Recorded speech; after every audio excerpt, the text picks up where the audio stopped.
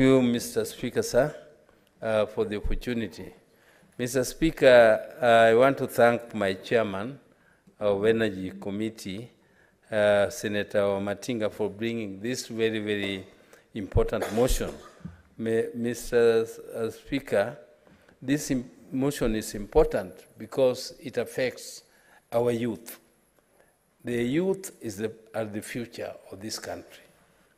Therefore, Mr. Speaker, when you have issues which are actually making the youth go into the abyss, you make the youth almost go bankrupt, Mr. Speaker, you are ruining the future of our country, not only of the youth. Mr. Speaker, I know that interest rates in this country are very high. And the reason why interest rates are high is because the government is also borrowing from the market. The government is borrowing at very high interest rates. The CBR rates now, which the government uses to borrow money from the money market, from the local market here, is 14–15%. Mr. Speaker, it is more attractive for the banks, the microfinance institutions, to buy those treasury bonds and treasury bills comfortably because it is more secure than lending money to borders and lending money to ordinary business people. That is why there is scarcity of money to lend. Now, when there is scarcity of money to lend, the banks and microfinance institutions lend it at very high interest rates. They put very high interest rates because they don't care. They know that they still make their money, whether they lend out the monies or not, because they are very comfortable in the treasury bill rates, which they are paid comfortably because it is more than guaranteed, because it is government bonds.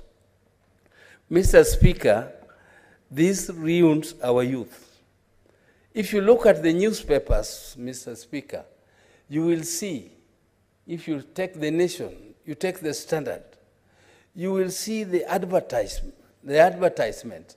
These people called auctioneers are in a field day. Mr. Speaker, these people are in a field day. I think that business called auctioning has become so lucrative that, Mr. Speaker, I think I would earn more money there than being a senator. Mr. Speaker, yeah, because otherwise, why are there so many auctioneers? And the newspapers are full of those adverts, Mr. Speaker, on a daily basis. Mr. Speaker, these are Kenyans who are being auctioned. And I can tell you, Mr. Speaker, there are people here who are very comfortable. They talk politics. They talk about auctioning because it is politics. But, Mr. Speaker, I can tell you that personally, I have an experience of being auctioned.